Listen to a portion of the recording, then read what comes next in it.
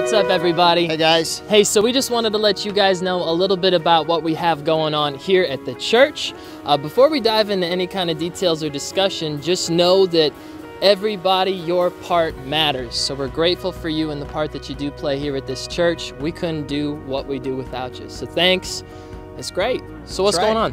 Hey, well, you know, when we moved into this building, one thing we saw is a great opportunity to be an influence in this city, right here on Main Street. Yeah. You know, people actually know who we are, where our church is. Yes. You know, the last couple years, and last week was actually one of those times we were able to host the neighborhood meeting. Yeah. You know, where people that have never been to Liberty before just come walking in and check out the building. They sit there and they talk about stuff that's relevant to this community. Yeah.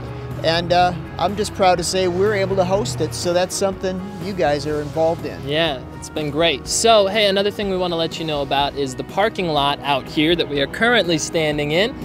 You know, this year we're going to be making some changes out here. So, if you've looked down and ever been like, yeah, parking lot's a little rough around the edges, just know that we're working on it.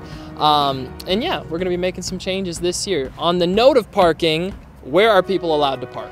Listen, we've had great favor in the community, and we've got neighbors across the street at the Auto Value, Mutual Bank, Cedar Core, even City Hall that have all said, hey, you guys can go ahead and park here. And as well as that, the street parking on a Sunday is free, so that's a great blessing in itself.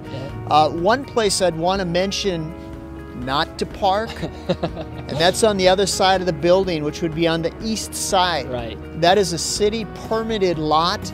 I know that from time to time people have parked there. You're a visitor today, maybe you parked there. If someone's running out of the building now, no.